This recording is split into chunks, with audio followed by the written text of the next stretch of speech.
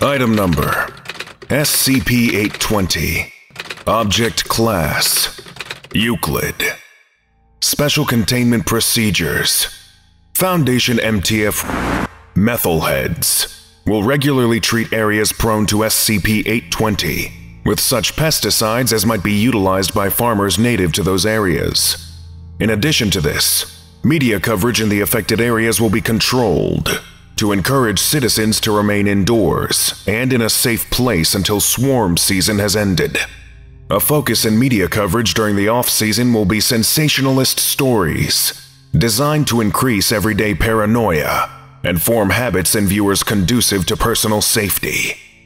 A small group of SCP-820 specimens, between and individuals, is to be housed in Bioresearch Site 176, with research aimed towards data expunged. These specimens are to be housed in a secure translucent terrarium, exposed to sunlight via skylights located in Containment Wing Beta. Access to the specimens will require at least Level 3 authorization, as well as accompaniment by a member of the permanent SCP-820 research team. Description: SCP-820 is a periodically manifesting swarm of locust grasshoppers that appears in certain areas of in Peru, colloquially known as Las Langostas Pintadas, or the Painted Locusts. In addition to crop and property damage, as may be expected from a locust swarm, the vicinities visited by Las Langostas Pintadas experience heightened accidental death rates due to an as-yet unexplained effect theorized to be a pseudo-hypnotic mental state caused by the constant color and motion of SCP-820. Victims of this effect, known as the R effect, in honor of the late Dr. R, experience a strong sense that they are somehow protected. Quote, "Everything is perfectly fine. You're totally safe, and nothing bad can happen." This leads to vastly increased recklessness and a dramatic drop in self-protective behaviors. The effect lasts an average of hours post-exposure. SCP-820 was brought to the attention of the Foundation in 1970 when an investigatory MTF was dispatched to Peru to investigate the deaths of nearly 70 people in a bridge collapse incident.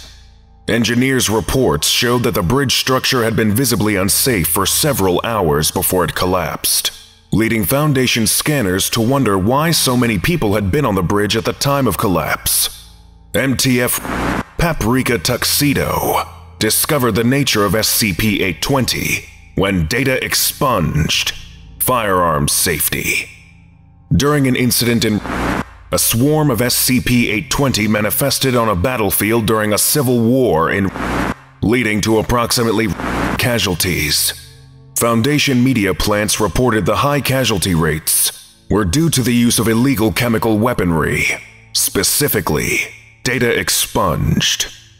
SCP-820 has been shown in testing to increase the likelihood of accidental death by nearly % for the duration of exposure, and the chance of personal injury by nearly %. D-Class exposed to SCP-820 have shown willingness to place themselves in highly dangerous situations with no fear, including walking onto active live fire ordnance testing zones and entering containment. This section removed by order of 058. If the SCP-820 swarm can be raised properly in containment, it may be helpful in preparing personnel for work with Keter-level SCP objects.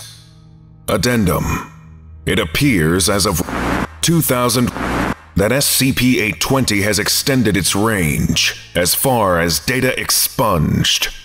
Containment procedures are currently not effective in preventing SCP-820 exposure.